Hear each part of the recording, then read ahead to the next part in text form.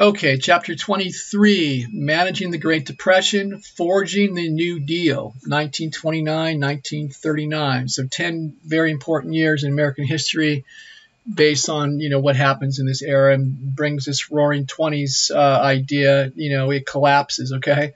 The economy collapsed with it. So the realities of the Great Depression begin to sink in. The excesses, irresponsibility, frivolousness, whatever you want to call it, of the roaring 20s vanished. And the only question left is, where do we go from here? What can we do? Okay, this is a very bleak time, brought people back to the hopelessness of World War I. Remember, we had the hopelessness of World War I that was replaced by the fun and good times of the 20s. Now you're back to this hopelessness again, okay? 9,000 banks nationwide closed, 100,000 businesses closed. So there's no work, no money. And this depression was worldwide. It wasn't just in America, okay? The recovery was more difficult for other nations because their economies were still trying to recover from World War I. Germany still drowning in reparations debt, those billions of dollars that they owed in reparations. The rest of Europe, France, Britain, Europe was devastated by the war, trying to rebuild your infrastructure. Now along comes the Great Depression, okay? So let's start with a film. Let's watch a crash course film here, the crash course film on the Great Depression. So go ahead and pause your video here and do that. Watch the film, then come back, okay? Okay, so who was the president when the Depression begins? Herbert Hoover, Republican. He had been in office less than 8 months when the markets crashed, okay? And he believed, like most Americans, they had confidence in themselves, believed in self-determination, and hard work would solve the problem. And he makes a comment here. Any lack of confidence in the economy, Any lack of confidence in the economic future or the strength of business in the United States is foolish. So you got to believe the United States. You got to have faith, okay? Americans should work harder and live a more moral life. This was a direct response to the lifestyles of the 20s, okay? But in truth, the problems were much deeper than Hoover thought. It would require much more than American pluck. Now, what do I mean by American pluck? Spirited and determined courage, okay, which is the American way, okay? But then he blundered. Then he made a huge mistake and helped it all kind of come tumbling down. Okay, the Smoot-Hawley tariff was one that he was urged by many not to do, but he implemented it anyways. This is a very high tariff on imported goods in an attempt to stimulate American manufacturing, but it backfired. Other countries, in anger, including America's allies, in anger, imposed their own crippling tariffs against America. So this ended up making things worse, and it had an international effect. So Hoover adds to the problem by implementing the Smoot-Hawley tariff. So he's kind of at a lack of direction. What do we do here? So he turns to the government, and this is interesting because Franklin Roosevelt, who is his predecessor, he will get the credit for turning to the government and providing, social programs that provide jobs. This will be very much a democratic ideology, modern liberalism, and part of what's called the New Deal. But Hoover actually tries it first. Okay, Hoover turned to the government to provide jobs for public projects, much like FDR will do with the New Deal. So it's interesting. He kind of precedes FDR on this idea of modern liberalism. So what is that? What is liberalism? An ideology associated with free political institutions and religious toleration, as well as support for a strong role of government in regulating capitalism and constructing the welfare state. Okay, so that is liberalism, positive freedom, a situation where individuals are able to pursue their personal development, self-realization, autonomy, empowerment of individuals, but also, most important, the very last point there, an enabling state. This right here is very, very important. An enabling state needed to provide social conditions for everyone to enjoy positive freedom. So a government that will enable people to rely on them is really what this boils down to. Okay, so what is the opposite then? What is conservatism? Political philosophy that favors tradition in the sense of various religious, cultural, or nationally defined beliefs and customs in the face of external forces for change, and is critical of proposals for radical social change. So conservatives are the status quo. They favor tradition. They're happy with the way things are. They don't want change. They don't want the government to get bigger and become more involved. Okay, and are critical of proposals for radical social change. So when FDR comes in, it's so radical that you have this problem. Okay, so back to Hoover, the president. He was kind of seen as I'm sorry. That's our conservative slide. We believe in personal responsibility, low taxes, limited government. Okay, and that's the same ideology as today. Okay. Hoover, accused of being asleep at the wheel. Okay, not paying attention. There were economic indicators showing that the country needs to slow down and regulate because the stock market's booming too fast. It's going out of control. It's going to correct itself. That's what the stock market does. When it gets too far out there and inflated prices, it'll correct itself and drop. So there were indicators, but Hoover, much like Coolidge, much like Harding before him, Republican presidents of that era, the 1920s, all saw the prosperity as endless. It's post-war. It's good times. We're coming out of this horrifying time, and everything's great. Okay, so very very similar to what George W. Bush did in 2008.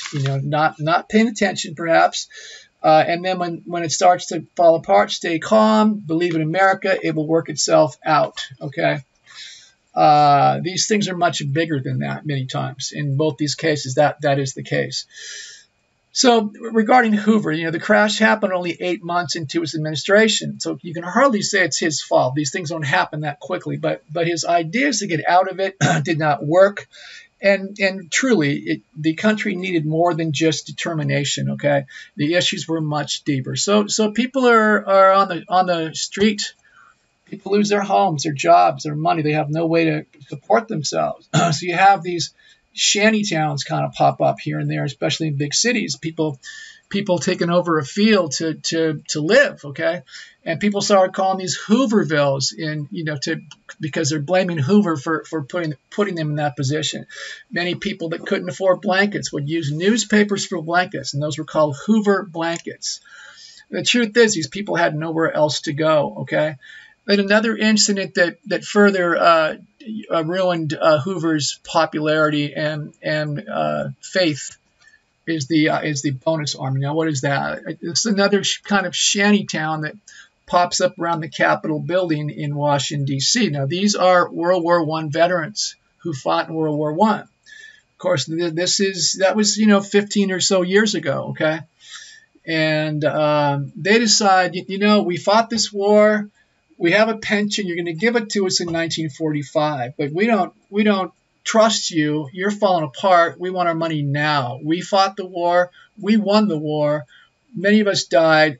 We sacrificed our life and limb to keep this country free. So pay us right now, okay? We were the heroes in 1917, but we're bums now, okay? So they camp around the Capitol building in protest.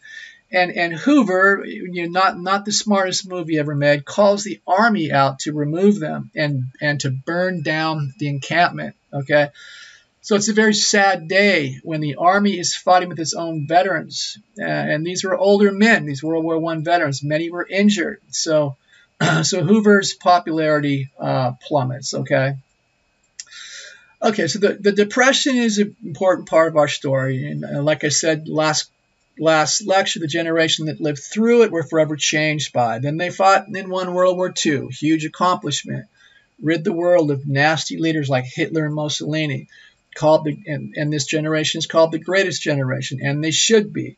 But their conservative values would clash considerably with their children. As time goes by, these baby boomers, this surge in the birth of babies in America after World War II, and this would result in the conflictive decade of the 1960s. Okay. So, like I said before, the Depression is the first step for the Greatest Generation. Next will be World War II, then the 50s and 60s, and then that clash with their children that really define who we are today, okay? Okay, so this is the era of Franklin Delano Roosevelt. This is where he comes to power. This is where he comes to huge popularity. And this era and his administration will change history forever. This is a paradigm shift. Nothing remains the same, okay? So as president, he guides the country through the Depression, and his implementation of social programs and the idea of modern liberalism is begun. And then he also is the president through almost the entirety of World War II. He died just right before the war was over, okay? But let's go back a little to the beginning. The election of 1932, Hoover versus Franklin Roosevelt. Well, I mean, Hoover never stood a chance. The entire population of the country turned against him. They blamed him, okay? And Roosevelt seemed like a breath of fresh air, a new approach. And this is kind of how he saw it. The country needs bold, persistent experimentation. So that's a new word. You don't hear politicians saying, I'm going to experiment very often. They typically have a bold, this is what I'm going to do, not experimentation. But Roosevelt's saying, guys, we've never been here before. We don't know about this. This is the first time we've seen this. We didn't see it coming. So we're not sure what to do. So stick with us, and we'll get through it together. But we've got to experiment, okay? We got to try new things because the old things didn't work, okay? So perhaps borrowing from the progressive era, he implements social programs to attempt to bring the country out of its slump, okay? So not American pluck, right? Not just American determination. You need much more than that. FDR said we need to experiment to figure this out. This was new territory for everyone, and like I said, a paradigm shift. Things change completely. Things are never the same. Okay, government will never be the same after this era. Okay, so Roosevelt starts at rock bottom. The country's in shambles. It's in disarray. Very similar to Barack Obama in 2008. He began his administration in a very devastated economy. But Roosevelt and his policies will change the landscape of American politics.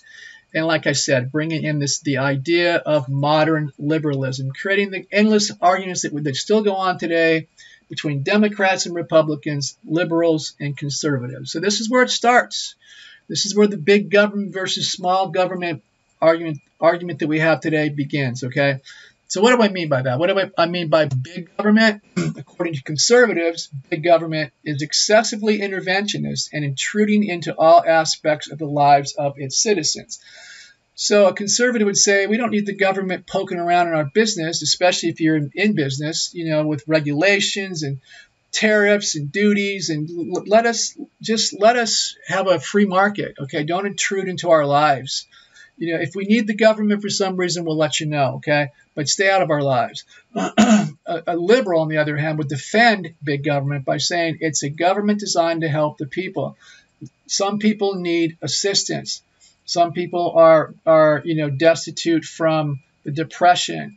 Some people are destitute because they are disabled from the war. And, what do we do with these people? Do we just let them starve, or do we help them? So social programs designed to help people in need. Now, what's the downside to that? It costs money, okay? And how do you raise money? You raise taxes, okay? So liberals typically, are raising taxes to pay for social programs to help people. Conservatives want to cut taxes, cut programs to help people, and say, people need to work harder. Okay, so that's kind of the idea, the difference. Okay, so we talked about all the reforms of the progressive era. FDR his administration somewhat picks this back up where it was left off. Social programs to help America get back on its feet. So we remember the progressive era was going along nicely, and then World War I happened. Boom, it's over. And then the 20s happened. Nobody cared. Well, now you've got a depression, and people start saying, hey, we need to pick these ideas, these reforms back up, okay, get America back on its feet. Okay, so Roosevelt realizes that the government doesn't trust the president and the government anymore. Okay, so he starts a campaign to become more accessible to everyone. Excuse me, to put people at ease and to get them to restore their hope. So he has this idea to do what he calls fireside chats. And what this would be is they're going to be on the radio. Of course, there was no TV in those days. The radio is how everybody heard the news. And he would invite families to get together, sit around the fire in your living room, and turn on the radio and listen to the president. You can have a personal moment with him, okay? This made people begin to trust him. They didn't trust Hoover. They didn't trust Coolidge and Harding. The people, they felt that these people weren't fighting for the people at all. But here's this nice man that wants to sit and talk to them in their own home. So this was turned out to be a very good thing for him. So you kind of have the precursor to TV here, right? Of course, today every president reaches out to the common man. It's what the campaigns now are all about: TV and internet. Okay. It was during one of these chats where FDR made one of his famous quotes to try to get people to have courage. Okay, we have nothing to fear but fear itself. All right. Okay, another reason why he did these chats sitting down was because he was in a wheelchair and nobody knew it. He didn't want anybody to know. FDR was disabled from polio from when he was a boy, okay? And he didn't want anybody to know because he didn't think anybody would vote for a disabled president, okay? Different times, you'd never get away with that today. But in those days, the press would protect the president, and the press kept this a secret, okay? Interesting. Do we live in a culture or society today that would elect a disabled president? But perhaps so. Interesting question. Okay, so FDR and his New Deal, many programs, great expense to the government. How do you pay for it? Tax hikes, and inevitable in a liberal big government. But in this case, what would have happened to the country without them? So it's kind of hard to, argue against it in some ways. Okay, so let's look at all these programs, and these are right out of your book. In the same order that they come in the book. Okay, the first one is the Emergency Banking Act of 1933. Okay, a bank can reopen if it has sufficient reserves of cash. Prior to this, the bank would remain closed in a crisis, and this was what happened. You have what's called a run on the bank. People hear about an economic downturn, they panic, and they rush to the bank in mass, and they all want their money. Give me my money, okay? I don't trust you. Of course, a bank doesn't have all the money just sitting there. It's invested in other investments, people's property, and so on, okay? So what happens is the bank has to close because they're out of money. They give it all away, and then they're finished. So what happens? The people that didn't get their money out, they lose it, perhaps, okay? Now this idea of a run on the bank. I want you to take a break here and watch the next film. Let me just kind of give you some context here. The next film is a scene from the movie It's a Wonderful Life. Okay, now It's a Wonderful Life is always shown around Christmas. And for those of you that don't know the movie, basically it's the story of a man named George Bailey who gets the chance to look at life, but with the help of an angel, to see what life would have been like if he had never been born. Okay, because he goes through life and he's upset, depressed, despair, and he says, everybody would be better off without me. So the angel says, okay, George, we're going to show you what life is like, what life would have been like for all the people that you love if you had not been born. Okay, so that's kind of the idea behind the movie itself. It's not important to our lecture, but I'm just giving you a little bit of background. Okay, so this scene I'm going to show you is of course a dramatized scene of a run on the bank. Okay, so George had just got married. One of his best pals is a taxi cab driver, and he's driving George and his new wife, to the airports to go on their honeymoon. His wife has $2,000 in cash, and they're gonna go see the world, which is a lot of money in those days. Okay, so they're driving down the street, and then this panic happens, and then of course, well, watch the film and you'll see the rest. So you get kind of an idea of what I'm talking about there. Okay, so go ahead and pause the film and watch that film. Okay. Okay, so that scene is it hits all the main points of what happens when a bank closes. You see that his competition, Potter's trying to buy everybody out, taking advantage of people's despair. Everyone's panicking. So it's a good example of what happened in the Great Depression. That scene, of course, is supposed to be the day that the market crashed. Okay. The next program is the FDIC. Yeah, that's right. Federal Deposit Insurance Corporation. This is part of the Glass-Steagall Act of 1933. So this creates the FDIC that we still have today, Federal Deposit Insurance Corporation. So insurance for deposits, peace of mind for people. So if you deposit money in a bank, you don't have to be fearful that you're going to lose it. You have insurance, so you can't lose it. So you don't have to run to the bank and get all your money out. Okay. The next act is the Agricultural Adjustment Act, or the AAA of 1933. Notice they're all 1933.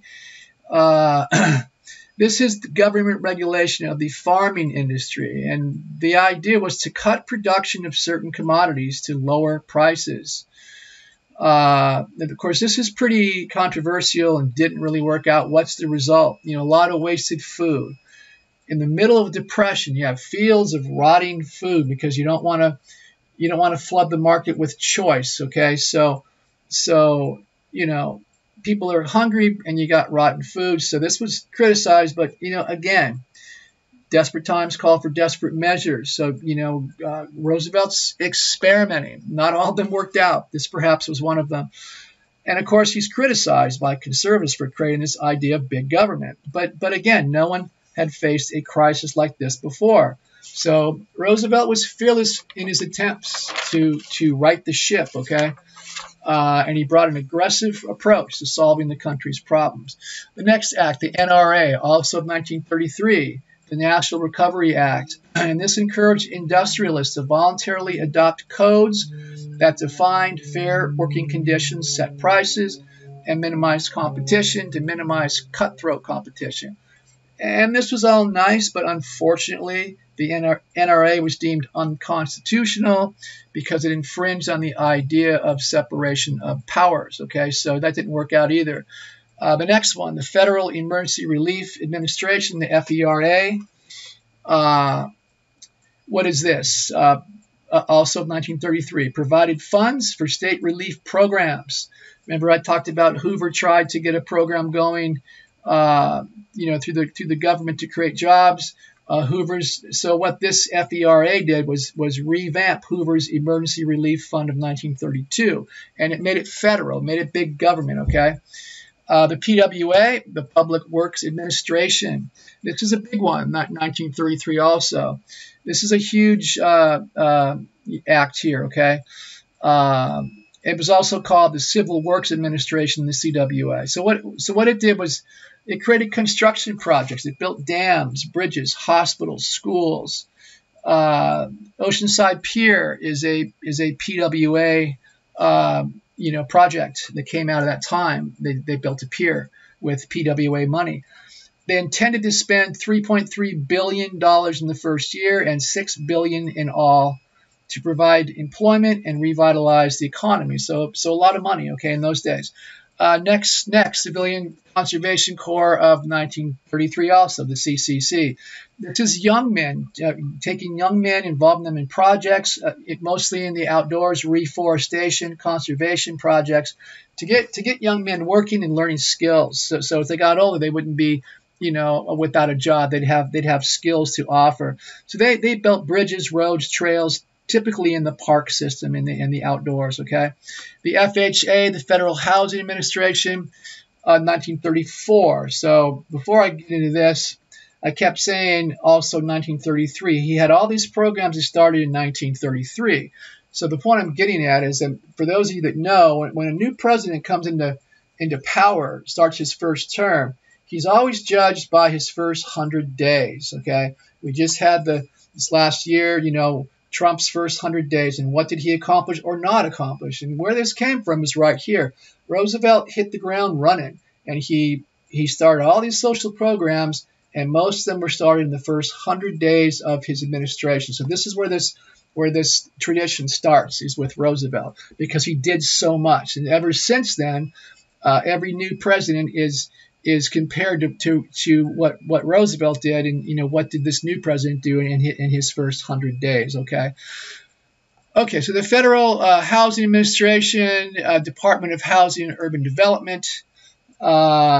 This is to improve housing standards and conditions, provide a workable home financing system, ensure mortgage loans, and to stabilize the mortgage market. Okay, so make mortgages safer, more stable.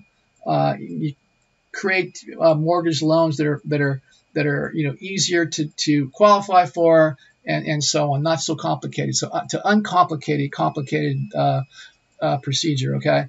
Next is the Security and Exchange Commission, 1934. This is a big one too, 1934. I just said to monitor and regulate the stock market.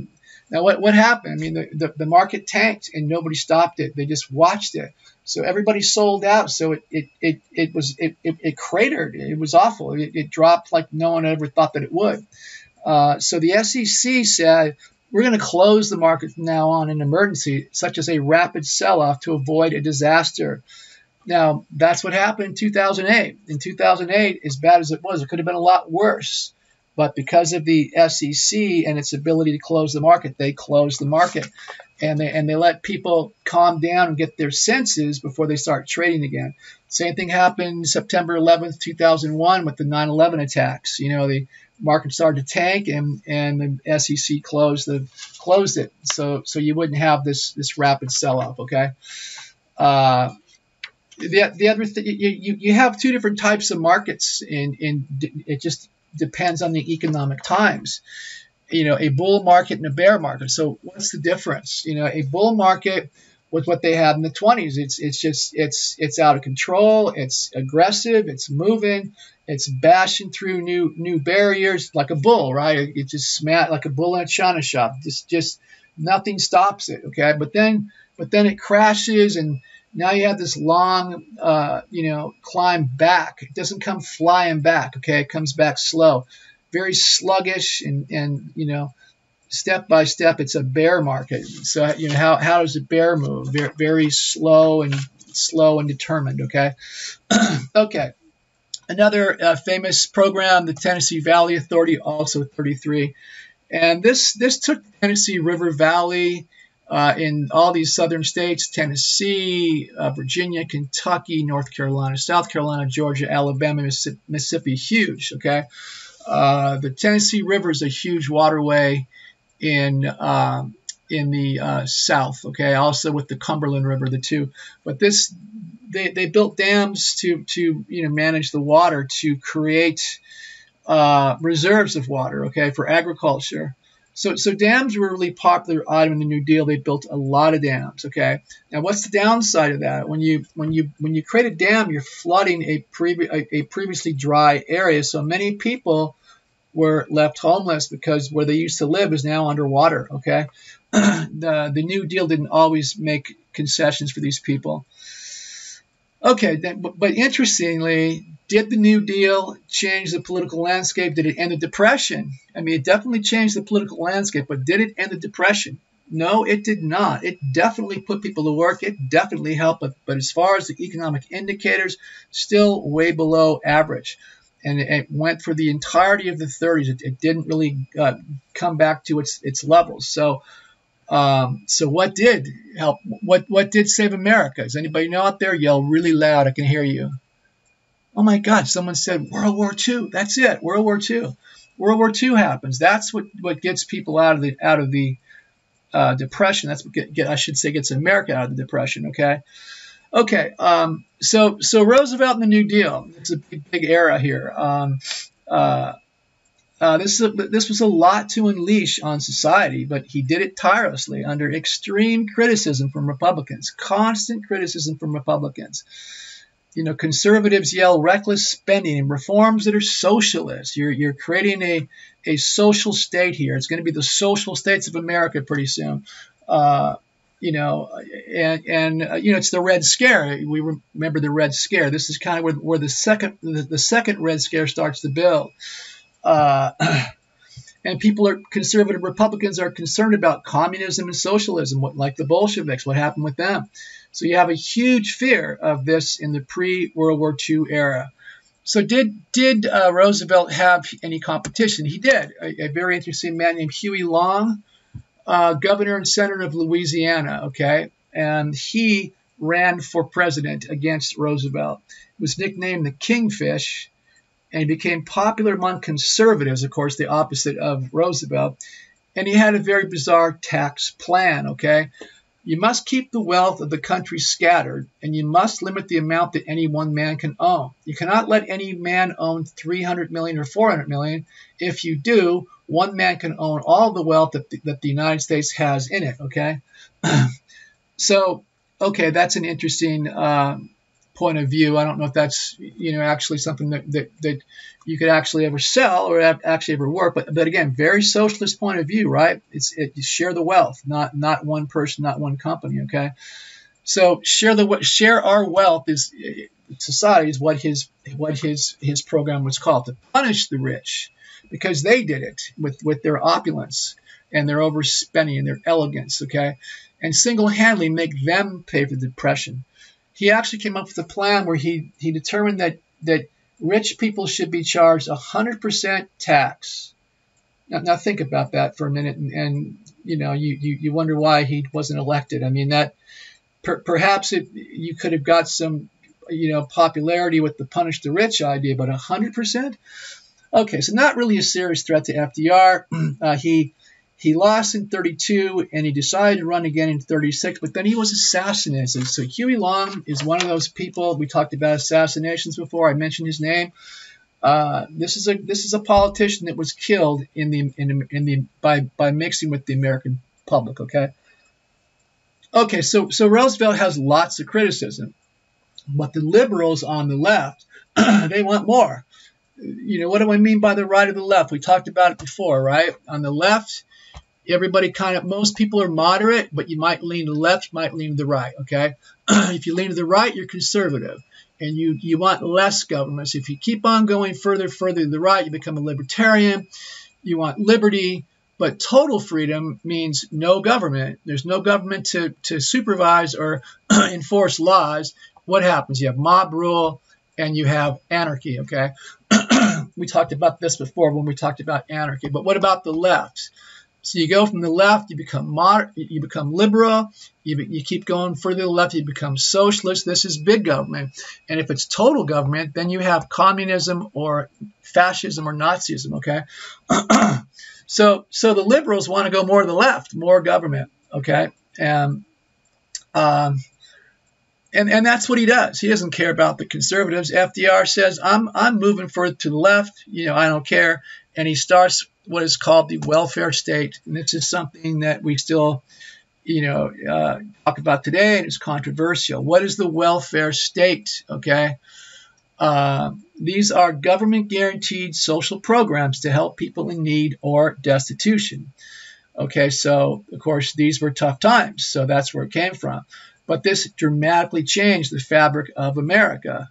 Now, conservatives argue that, wait a minute, you're by doing this, you're creating lackadaisical attitudes among the people. Why should I work if the government will pay me for it? The government will pay me more when I have more and more kids. So, people take advantage of that. Do they do that today? They do. So it comes out of this era, okay? But I mean, in this time, what do you do with people who are in serious need? There were people that were in serious need, like there are today. And again, this kind of goes back to this idea of social Darwinism, this idea that, only the fit survive, and if you can't survive, then you're going to be trampled. and the bright people with wealth and education are going to take over, and everybody else will fall by the wayside. Well, that's not really an American ideal, but that was tossed around, this idea of social Darwinism, that the weak will not survive, and if you can't survive, then get out of the way. Okay. Another item that Roosevelt implemented was the Social Security Act. Okay, now this is a very, very socialist idea, a forced pension program that we still have today. So what happens? Employers deduct from paychecks, and it goes into an account, and then when a person reaches the age of 65, they get paid, a certain amount of money for the rest of their lives. Now, understand, back in those days, 65, you didn't live a whole lot longer than that. Most people, many people died in the 60s and might have gone into the early 70s. It was rare for somebody to get up in the 80s and 90s. So that the time of living was much shorter. Okay. But I mean, it's an interesting idea that the government said, we're going to force you to save money, and we're going to take money from you, and then we're going to give it back to you when you retire. That way you won't be destitute. Of course, the argument is if you could take the money the government takes from you every paycheck and invest it in a more aggressive investment, you're going to make a lot more money than the government will give you. But the government says, but people don't do that. That's a rarity. Of course, today you have a lot more people that would do that, but in those days, not so much. Okay, so it was a forced pension program, so people wouldn't be starving when they retired. Okay, never intended to be the sole support, but for people that had nothing, it was something, right? Okay. So Roosevelt's very popular. He won 4 elections, 32, 36, 40, and 44. Nobody else had ever done that. Nobody else had ever run for more than 2. He ran for 4 and won 4 times. This is unusual. So, and his ideas had never been seen. It was a direct extension of the progressive movement that had died after World War I. Assistance for people, unemployed, workers, poor people. Unions kind of come back and start to get their clout back. Nobody in the 20s cared. But now unions see this idea of reform and assistance, and this becomes popular. That's what they're about, right? So unions start an alliance with the Democratic Party that continues today. Most unions are, back the Democratic Party today, okay? What about women? How do women fare in the New Deal, okay? Roosevelt did not really address inequality of women. Some gained employment from his programs, but not known as a pro-women president. Okay, in his defense, his plate was pretty full. He had a lot going on, but his wife Eleanor, this is Eleanor here on the slide. She fought for women's rights. Okay, and became a model for the independent women that would arise in the 1960s. Okay. What about blacks in the New Deal? The New Deal did little to battle racial discrimination. The CCC, the Civilian Conservation Corps, the young men building trails in the parks, they segregated blacks and whites, kept them separate. NRA codes did not protect black workers. And this is a really interesting one here. FDR, the president, repeatedly refused to ban lynching. Now, of course, the question has to be asked. Why would the president need to ban lynching? Lynching is murder. Isn't murder against the law? It's against the Constitution. It is. But lynching, for some reason, and we've seen some images, we talked about it, before, it really became somewhat of a sport. I hate to say it like that, but that's what it was. You've seen the pictures of the people happily gathering around the corpse. If they hung the person or they set the man on fire, the lynching of Will Brown, they burnt him, right? It's murder. So the president was urged to ban it, which again I can't. What do you mean ban it? How do you ban it? It's murder. It's already banned. But lynching was different. It was seen differently. So he didn't do that because he said it would antagonize Southern members of Congress, and their support was needed for New Deal measures. So Southern members of Congress would not vote for FDR's laws if he banned lynching. I mean, wow, what does that say? I mean, that's a pretty frightening idea that politicians would say, if you ban lynching, President, we're not going to support you. If you ban murder, I mean, really? Okay, you get my idea. Okay. So the truth is, though, FDR was very popular with the black community. Okay, poor blacks benefited from relief programs, and they saw him as their new savior, like they thought that Lincoln was 70 years earlier. Okay, and what happened is a very, very strange thing. And I'm not sure how to say it, but this: Republicans become Democrats, Democrats become Republicans. What? What do I mean by that? Black voters had been pro-Republican since Lincoln. So why? Because he freed them, right? The Republican Party freed them. The Republican Party took charge in the Reconstruction era, kind of left them hanging, but they were there and trying anyway, initially.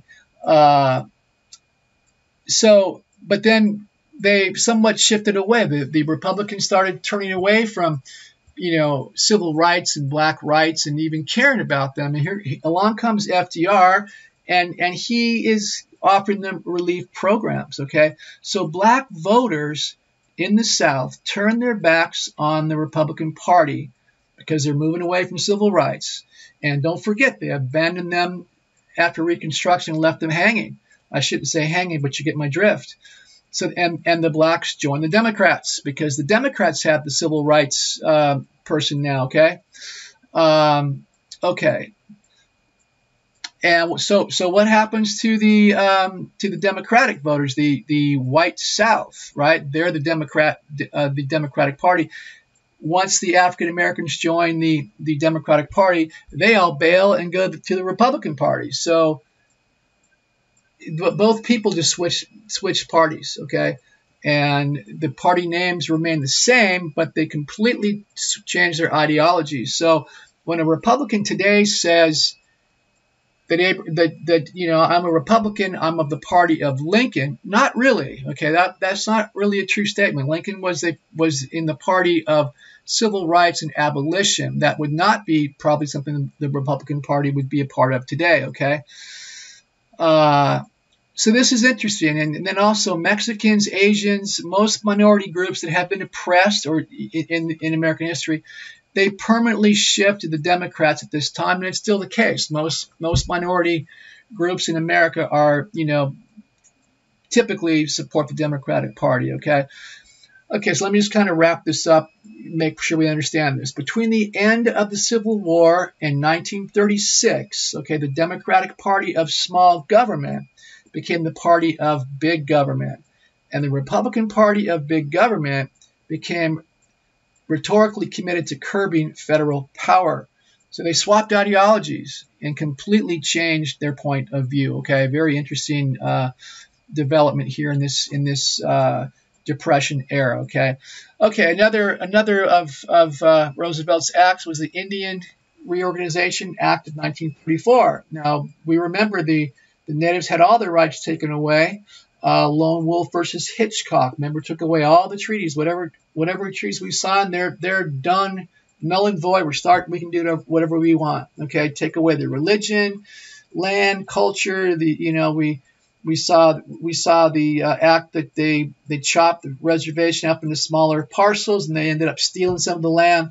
So the Indian Reorganization Act of 1934 gives the native people access to better education, entrance to politics. They can bring their own religion back, give them their lands back, reservation lands, mind you. Yes, you can start practicing your culture again. You can use your language again. Okay. So they remained. I'm sorry, they became a semi-sovereign state again and regained some religious freedoms. Okay. Okay, like his fifth cousin. Remember Teddy? They were related. Teddy's the guy that got shot, but the show must go on. He kept on talking. Okay, FDR was also concerned with the environment, but then one of the negatives of his administration was the Dust Bowl that happened on his watch. Now we talked about the Great Plains and how for centuries it was pristine with buffalo everywhere and the natives hunting them.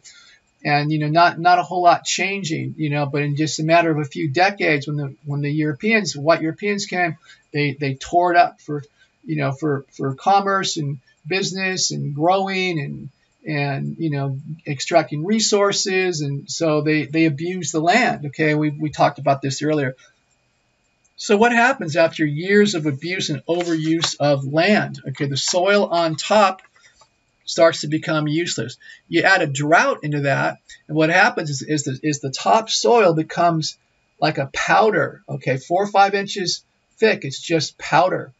Then you have these windstorms that happens in the plains.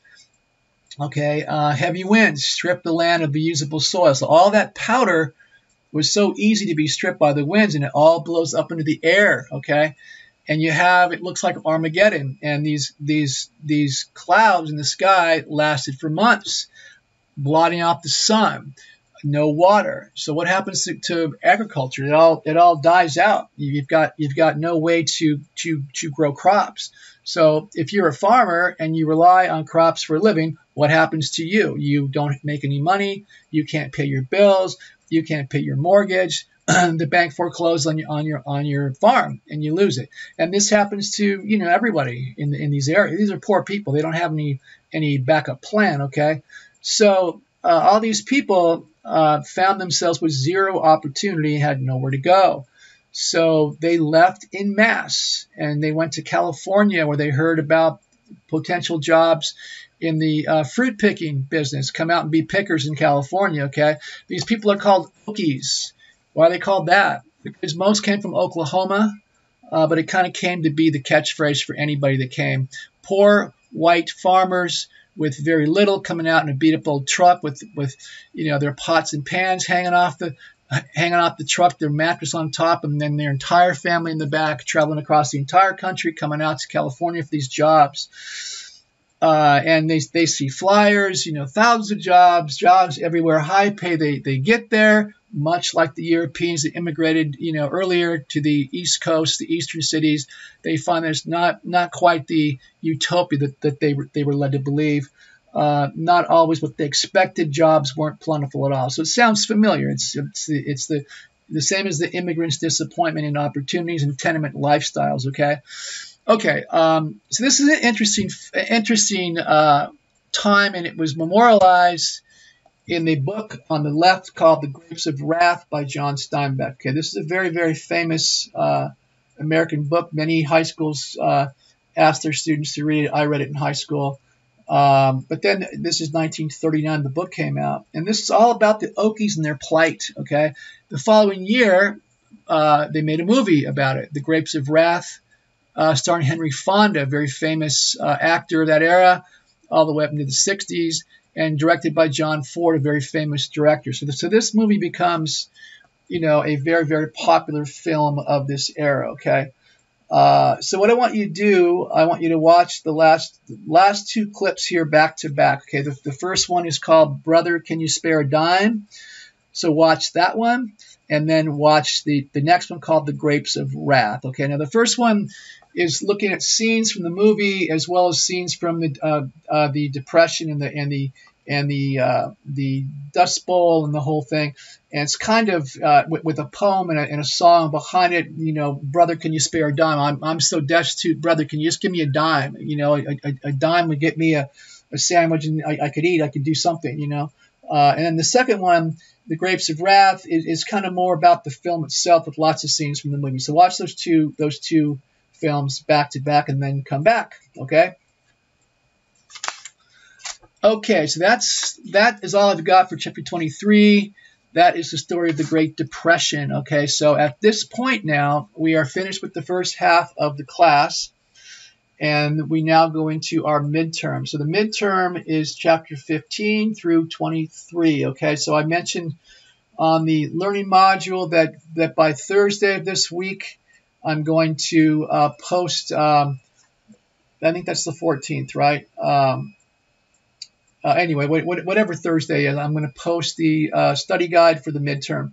That will be the next week. So I gave you the wrong date. So the week of 7/11 is the 7/9. I'm sorry, is the week of the midterm. 7/11 is the day of the midterm. Okay, so I'm going to post this on the Thursday before that week. So you have almost a week to have it.